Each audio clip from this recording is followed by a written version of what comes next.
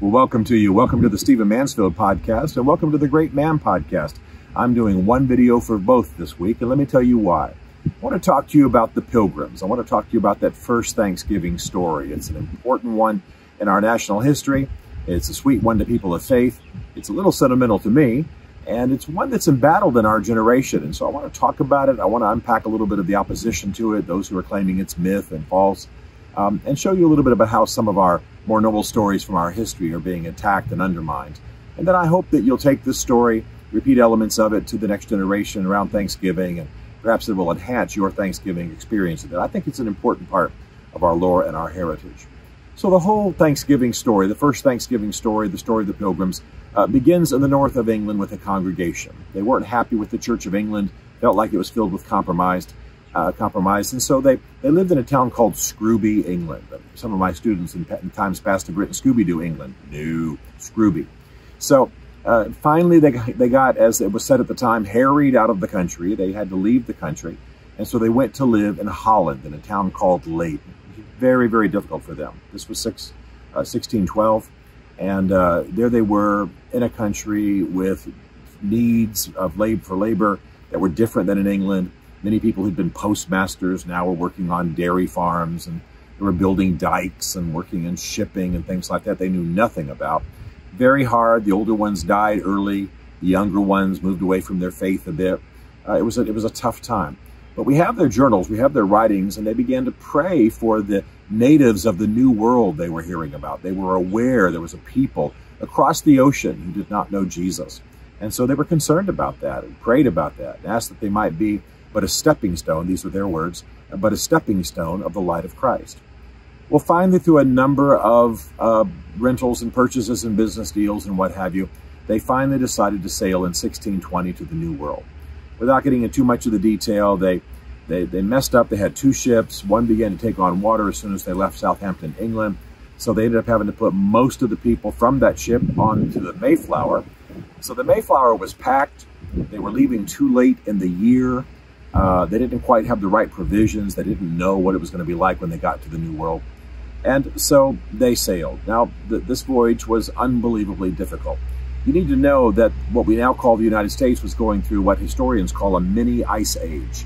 And it was very, very cold. The Atlantic at that time, the U.S. Navy says that the normal time in the Atlantic during that period of sailing, the water's so cold that you die if you fall into it for 3 minutes. Now that water's spraying on them. It's coming through the sides of the ships. It's floating around in the bottom. They sailed for 66 days. The sailors called them psalm-singing puke stockings because those were the two things they spent most of their time doing, singing psalms and throwing up. It was a pretty miserable voyage. Just picture that they're locked in the 'tween deck for months at a time. They are all kinds of human refuse floating in the bottom. I mean, it's a nasty experience.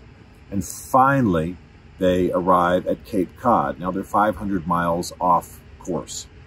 So they start exploring a little bit where they might land. Before they land, they realize that they've got to write some kind of instrument to govern themselves.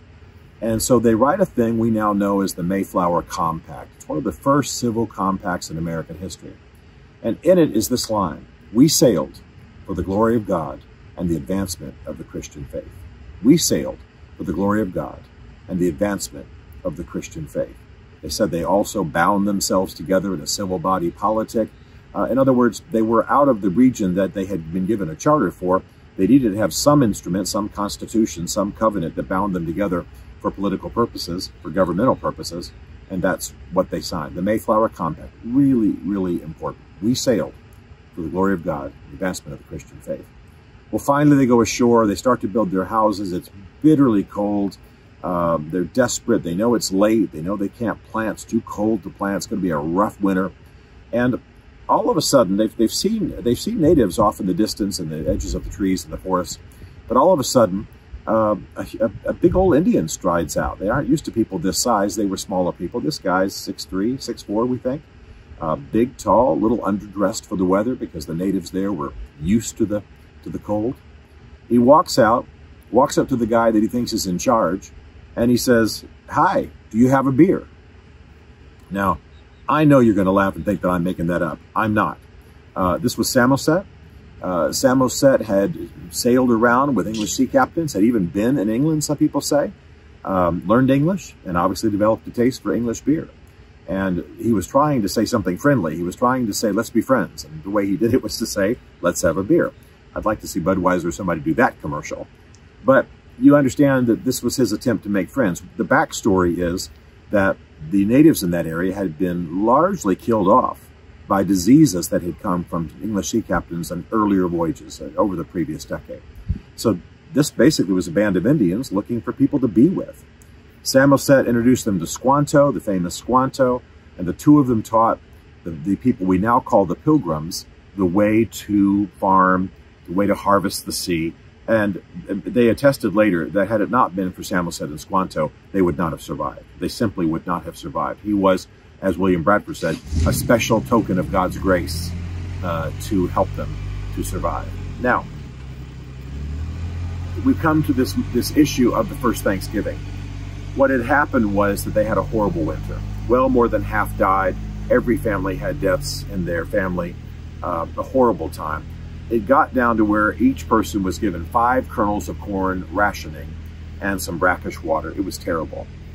So now we're in 1621. They decided to do some different farming methods. They had done communal plots. That didn't work well. They decided to give each family its own plot of land and let them work for their own benefit, so to speak, as well as the communities. This, of course, has taken on a symbolic nature in American history of moving from communism or communal farming to individualized plots or private property. And they had a very, very bountiful harvest. So by the fall, Governor Bradford declared a day of Thanksgiving. They decided to invite their native friends who had helped them so much. It doesn't look like, people, we sometimes see these paintings of natives and England or English sitting down at this massive carved table, that looks something like a large New England Thanksgiving celebration today. It's not like that. I'm sure they sat on the ground. I'm sure they sat on blankets. I'm sure they stood around and ate. It was really rude and informal. But the natives brought venison. They killed 5 deer and brought venison.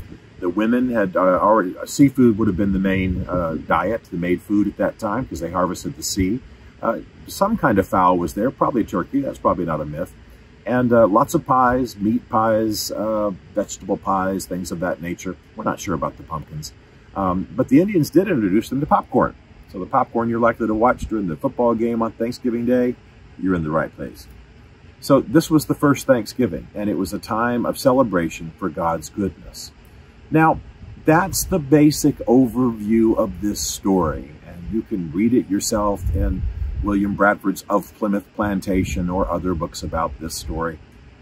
It seems like a fairly innocent story. It seems like one we'd want to cherish. I understand certainly why we remembered a day of Thanksgiving. Lincoln called for it during the Civil War. President Franklin Roosevelt established it as a national holiday. And of course, it got adjusted a little bit as to the day of the month, etc. But it's a cherished and wonderful day to remember our Christian faith and its influence in America, to remember those who suffered horribly, to lay a foundation for this new land, to remember a vision to help the natives of this land, something we've not done very well or very much in this country. I think this story helps us remember those values and those early intentions. It's something that I hope you'll pass on to the next generation and tell. In fact, in New England, they have a habit of a tradition of taking 5 kernels of corn and putting it on every plate before the Thanksgiving meal is eaten and the table's groaning with food. They put 5 kernels of corn on there and pause and remember and say a prayer just to remember the starving time. So in my next episode, which will come again before this Thanksgiving in 2020, and what a year it's been, I want to tell you how this story is being debunked and undermined. Again, it seems like an innocent thing we would cherish, but for those who don't like our Christian heritage, for those who don't want to believe that we had noble forebears, etc., there's an attempt to undermine this story. I'd like for us to hang on to it. I'd like for us to cherish it. I'd like for us to pass it on to the next generation. I think it's something sweet and noble about our history. So, in our next episode, I'm going to talk about the attack, the assault, the vicious war on the Thanksgiving story. Back to you soon.